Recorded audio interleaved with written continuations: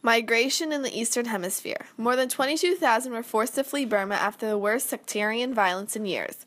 In 2012, according to the United Nations chief in Yangon Ashok Nigam, the government estimated that 22,587 people had been displaced in an ethnically charged bloodshed in the fall. Mostly Muslims were displaced, but since then, countries in the region have turned away migrants. In May 2015, migrants from Burma finally reached Indonesia after floating at sea for 4 months.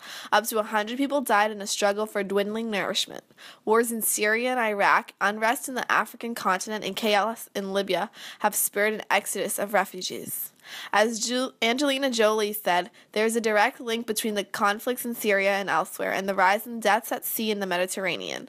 We have to understand what drives people to take the fearful step of risking their children's lives on crowded, unsafe vessels. It is the overwhelming desire to find refuge. During the last 12 years, over 4,000 migrants have died crossing over the wall that separates the United States and Mexico. With new immigration policies implemented in 2001, the death toll has increased dramatically. In 2005, 260 deaths occurred in Arizona's desert alone. However, with increased deaths along the border, humanitarian aid has not increased proportionately.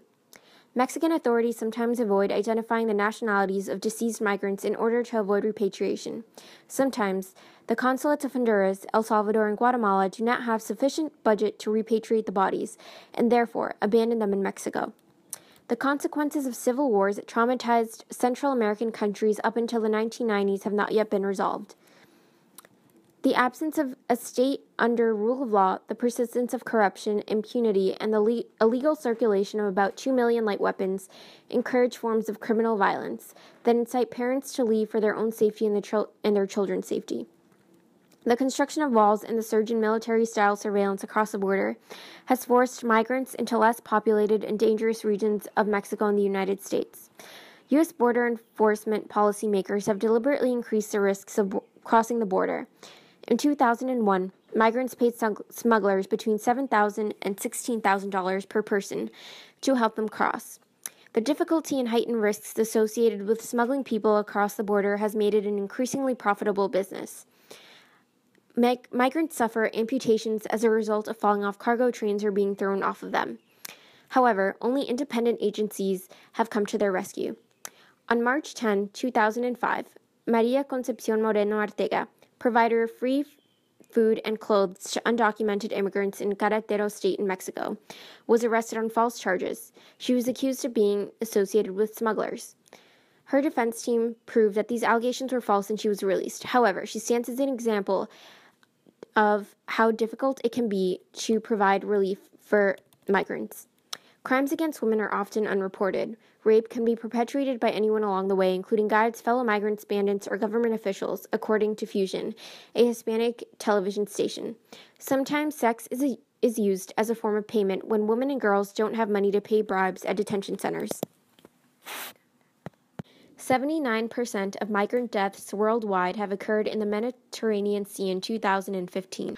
785 children below the ages of 5 were apprehended by American Border Patrol agents between January and July of 2014. Between 60 and 90% of Central American women and girls are raped crossing into the United States.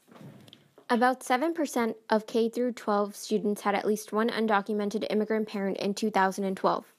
1,300 migrants died en route to Europe via the Mediterranean Sea in April of 2015. By the summer of 2014, 46,932 children below the ages of 12 tried to cross the American-Mexican border alone, marking a 117% increase from the previous year. More than 57,000 unaccompanied children attempted to cross into the United States. We created 6 pillars modeled after the wall in the Mexican-U.S. border.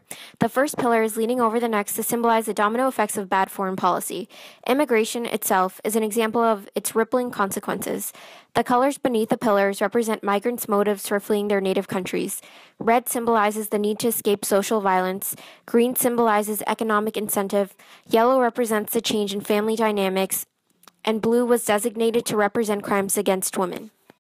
We hope for our monument to be in Washington, D.C. across the Pentagon. It will be open to all, but preferably to grab the attention of politicians who determine foreign policy.